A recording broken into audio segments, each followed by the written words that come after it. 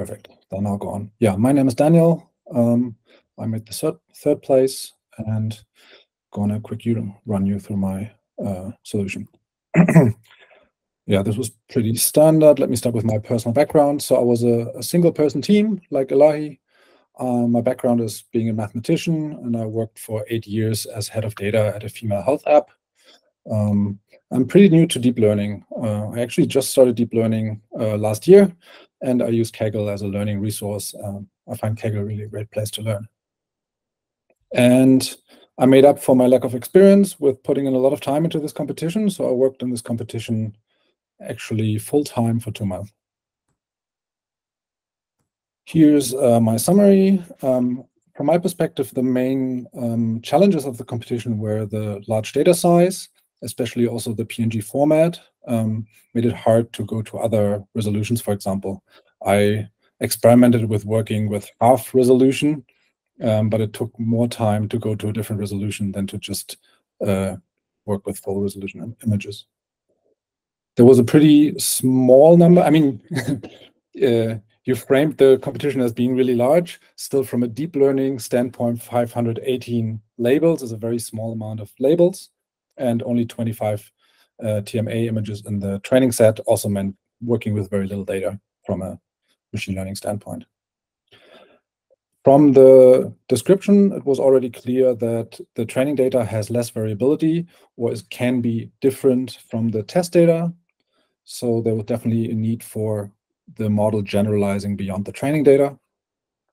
And specifically, there was this other label in the test data, which was not even present in the training data. My summary was following this standard approach. This image is taken from the paper, A Good Feature Extractor is All You Need for Weakly Supervised Pathology Slide Classification. And it's basically the process I used. So we first split the full image into tiles. From the tiles, or on the tiles, we then run a pre-trained model to extract features. And then we have a second layer model that then uses these extracted features to classify the slides. So completely pre-trained model in the beginning to create the features, and I didn't even adapt that. And then the second layer was a model I trained myself that classified the extracted features. Quick summary of the steps of the solution. So basically first tiling into small tiles, so that that was basically the tile size that the feature extractor needed. I used LunetDino to extract features, which is a pre-trained model. It's a vision transformer that has been pre-trained for histopathology images. And on top of that, I then ran a PyTorch model basically as a classifier, and the model was basically an attention-based multiple instance learning model. I'll go into more detail on that later. I trained on, or I used more external data, and I also used the segmentation mask to create synthetic data, because I felt that more data is quite crucial to get to a good performance.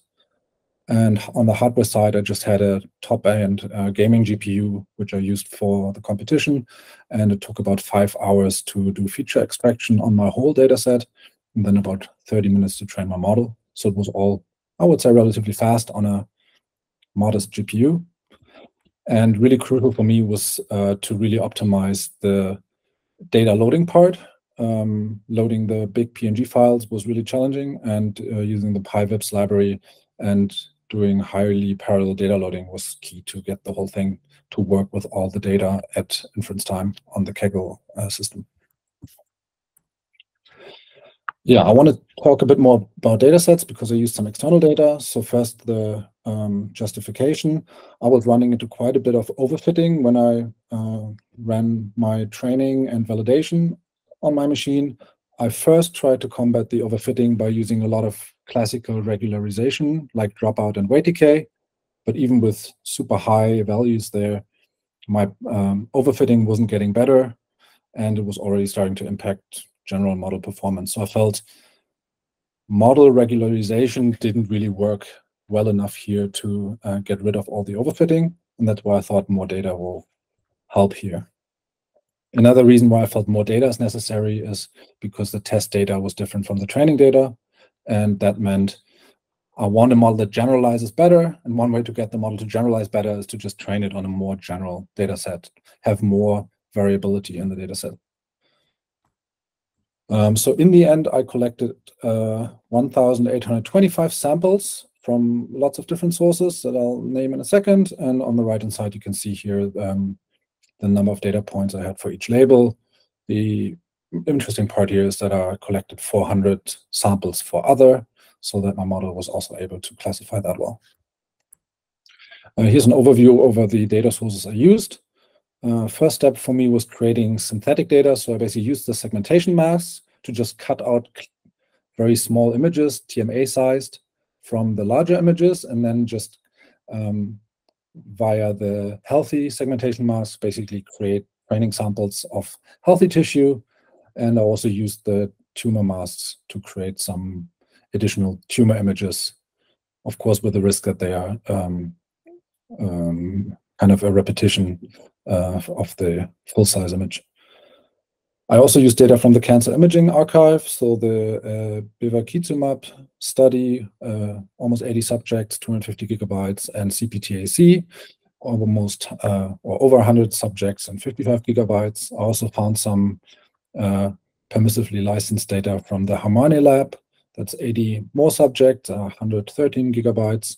And then, because I felt I need more examples of healthy ovaries, I really went scanning the whole internet, and the best I could find with the right licensing labels were some digital microscopy apps on which I then screenshotted some data to get some more healthy examples, and they were usually also in the TMA, like in similar pixel size in the TMA images.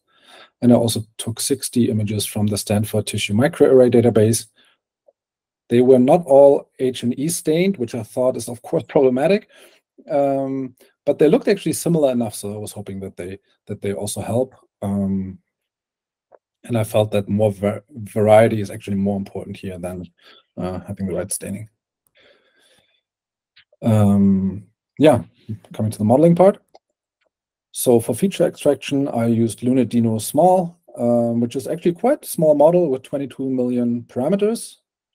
I actually tried out a lot of other models, for example, ResNet 50, which has the same size as LunitDino, but I also tried larger models, like larger vision transformers, VidB and Swin V2B.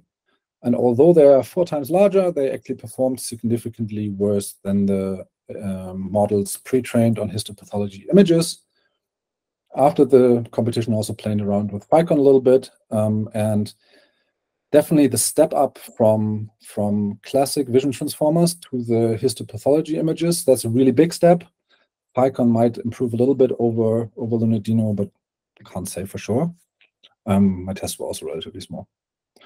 And I ran inference then with Float 16 on the T4 GPUs, and actually felt that that wasn't even the bottleneck. It felt like the whole data pre-processing was actually the bottleneck in the end.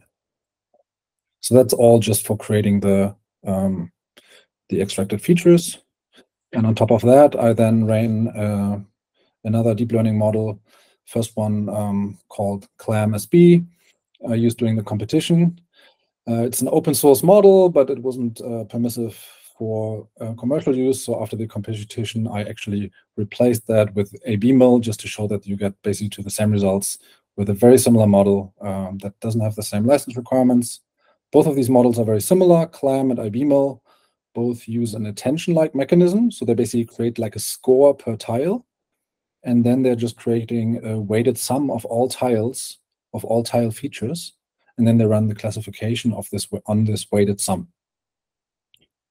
And the Clam model is a little bit different from ABMIL because it also, additionally to the classifier on all the combined data, also trains tile level classifiers and tries to use that to improve the end result.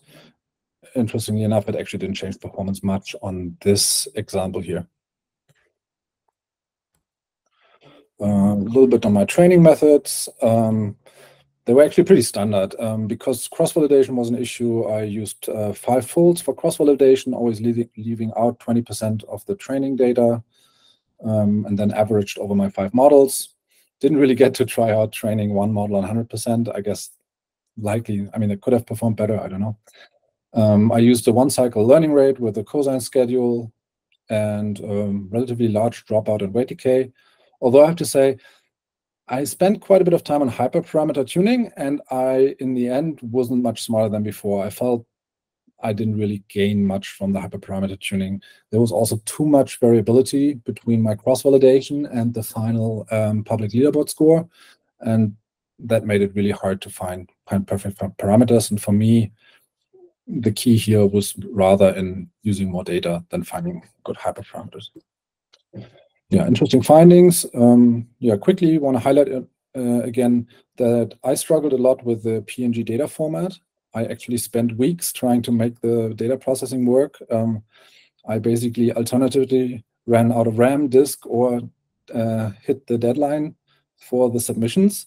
It was actually quite a time-consuming debugging process because the submissions were relatively slow, so the iteration time was relatively large. So I think in the future it could help to use a data format that also allows lower resolutions. Yeah, and I experimented quite a bit with the CLAM model and thought I can make it better. For example, the other label is very different semantically from all the other labels. It's not really a tumor subtype, and there are lots of tiles on a high-grade serous carcinoma slide can also be healthy slides. And so I actually adapted this CLAM model so that the logic basically maps better to these semantics. Unfortunately, that didn't improve my model score at all.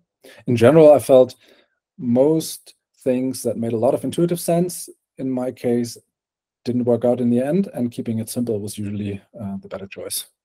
And in retrospect, I guess I would even do some other things more simple. I think, for example, UBC-OCEAN is definitely the better choice than CLAM, just because it's much simpler and seemed to perform as well.